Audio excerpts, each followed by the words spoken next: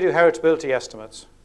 Well, heritability isn't just how much money you get from your parents. It's a very specific thing, and it's not heredity. It's a very specific thing that we use a lot in our field, genetics, and most doctors don't know what it means. It is the proportion of variability due to genes for any trait we look at.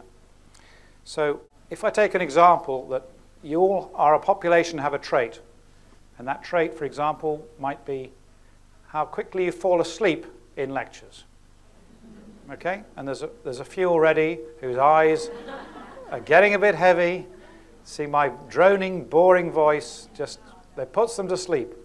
Whereas others, however much I drone on for hour after hour with the temperature right up, will be wide awake, alert, taking notes, and will never fall asleep. And others are somewhere in the middle. And that's the variation for any trait. Okay, so if we looked at the heritability of falling asleep in lectures, this would be how we would do it. We'd compare the identical twins, the non-identical twins, look at the similarity, come up with the result. And that's what it would tell us. And it's quite a specific thing.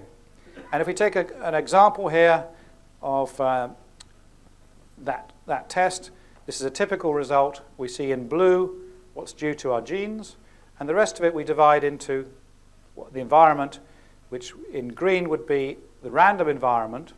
So that might be the temperature here today. It might be your neighbor. It might be how comfy the seat is. It might be all sorts of random factors of what you ate this morning, how much coffee you had for breakfast. And then this other little area here is what's we call the family environment. And that would be what you shared with your brother or sister when you were growing up together. Some of you might still live together, in which case it's still being shared. That's quite unusual, but most people live together up to about the age of 18, and everything they share up to that point is shared environment. And we used to think that was very important for most traits. We generally see it's lower than we thought, and that's really the influence of the family. Okay, so that's the family you shared, and we can also measure with these studies. Okay, so that's what makes up the differences between you, are these particular genes, the outside world, the environment, and your original family bits. They're the components which make up what we do. And we've done this now for hundreds of diseases and traits. I'm just going to go through a few of them. Everyone has their own favorites. The few at the top here, there's one here which most of you won't be able to see. It's called myopia. The old jokes are the best. Short-sightedness, freckles, and corneal thickness, which is the thickness of your lens, which is again related to the eye. And they're all the top ones. Now, one reason they're the top, the highest, that means 90% heritable. Okay, hardly any environmental component. One reason that they're very high is actually they're quite easy to measure. It's quite easy to count freckles directly. It's quite easy to measure the thickness of your lens with these very good eye instruments. And myopia is quite also easy to measure because optometrists do it for us, and you send in your prescriptions. And these have been good areas to find genes for. And then there are other ones which are less known about. Acne, which is strangely very genetic. It's nothing to do with eating chocolate or not washing enough. Height, as you know, that's classically genetic. And then you've got osteoporosis, diabetes. Obesity, that's another one, 70% genetic. And it's increasing a lot. So why is that increasing? So why obesity and myopia are increasing, but they're very heritable. So again, it means it's not just nature versus nurture. The two are going together somehow. So some recent changes in environment, like having McDonald's everywhere, can suddenly just change our threshold so that people before, where food was harder to get or people didn't have the sort of income to feed themselves constantly all day, have changed that environment so some people with those same genes become fat. And the same thing is with myopia. It's particularly in kids that people are needing glasses. And if you look in Asian countries where 80% of teenagers now wear glasses, it's because they just don't go outdoors much. So they're not playing out, they're not doing long distance stuff, they're looking very closely at Game Boys and computers, etc. And this is the thing that can tip it over. So just a subtle change in the environment. The genes are always there, but they, in a way, weren't short-sighted if they were playing outside and focusing on the distance. So they used to say the Eskimos never used to wear glasses until recently because they're always on looking on the horizon for the polar bear. Okay? Suddenly, you know, mobile phones and Game Boys come along and they're more interested in that than the polar bear, and they get myopia. So sometimes these subtle things can change what is genetic.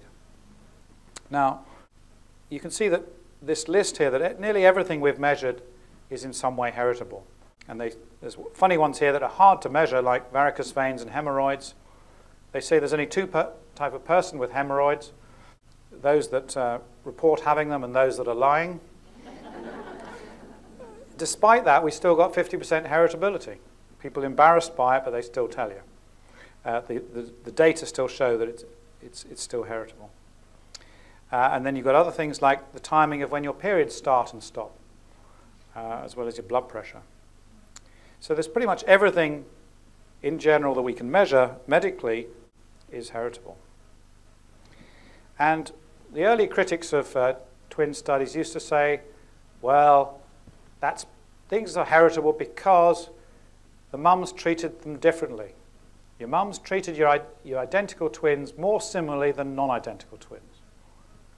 And some people believed them, and they thought that twin studies were a load of rubbish, that they were overestimating everything, and that they found everything was genetic. That was until the 1980s, and a group in Minnesota started finding these twins who were reared apart. And they found about 112 pairs of these twins, and they brought them in for a whole week of testing, even more than you guys get. It was very intensive, and they didn't let them speak to each other, and they got all their secrets and compared them, and they found pretty much the same results as when twins had been brought up together. Quite amazing. And some of the stories, like the tale of two Jims in Ohio, there were two identical twins, and one found the other one at the age of 50, and they'd been separated at the age of 3, and it turned out they'd been living about 30 miles apart most of their lives. They'd both been married twice. They both had the first wife had the same name. They both took their holidays on the same beach in Florida, and they both drove a blue Chevrolet. Both liked Budweiser Light and I think it was Camel cigarettes. And they both had the same hobby of woodwork and amazing similarities, and both worked as a part-time policeman. So the only differences between them, one liked his hair in an Elvis style, and the other was more like the Beatles. So lots of these anecdotal stories, not all of them were quite as amazing as that, but it did show that you couldn't explain the similarity of identical twins just on the basis of how their mother had treated them, because there are lots of cases of identical twins having different mothers with the same result.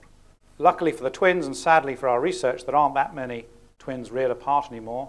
They used to do this as part of the social planning. If there was a poor mother from a poor background and they were up for adoption, they used to split the kids. Don't do that anymore.